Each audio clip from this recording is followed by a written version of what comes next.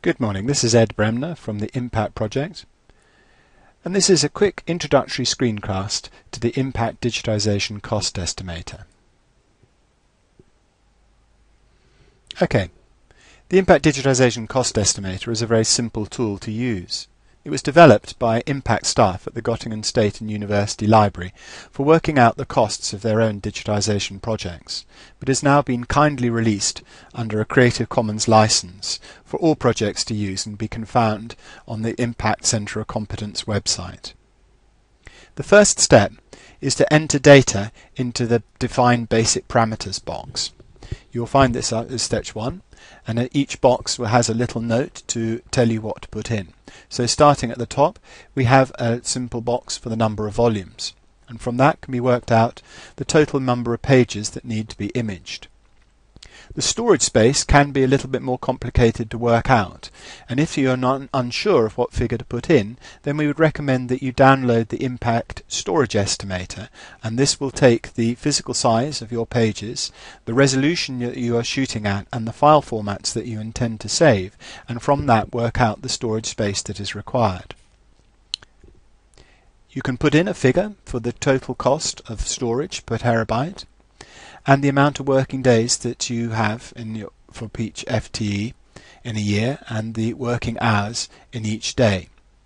Finally, enter a figure for the amount of time that you take in each day to actually undertake quality assurance at work. The next stage of the estimation is to put in the data for your workflow steps. This tool allows you to itemize data for up to 5 different steps or tasks within the workflow.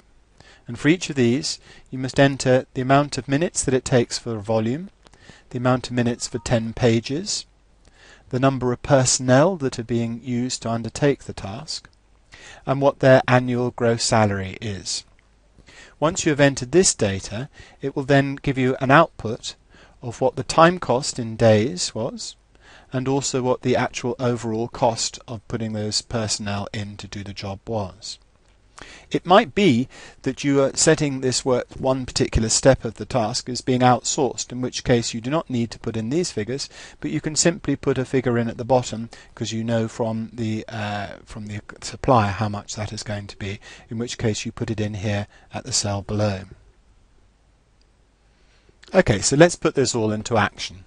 We're going to start off by filling out the box 1, the basic parameters, and we're going to do quite a small project which only has, let's say, 500 volumes in it.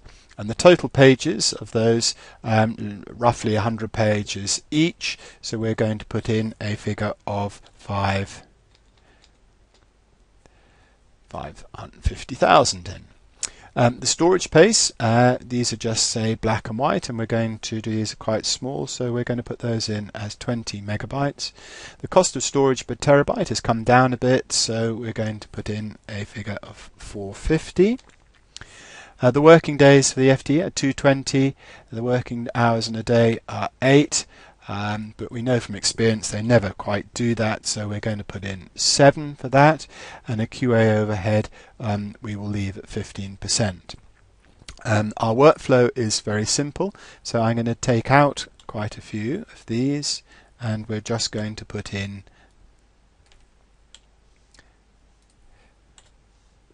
our first step, and we know that the minutes per volume is actually taking about 20 minutes.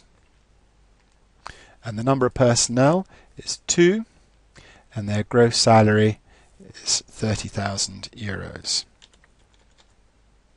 And from those figures, we will now get the estimations that the total cost in terms of days to do this is 14 days. Their overall cost will be 3,734 euros, and then these figures will be transferred down to here. So this gives you a good estimate of how much the costs are going to be.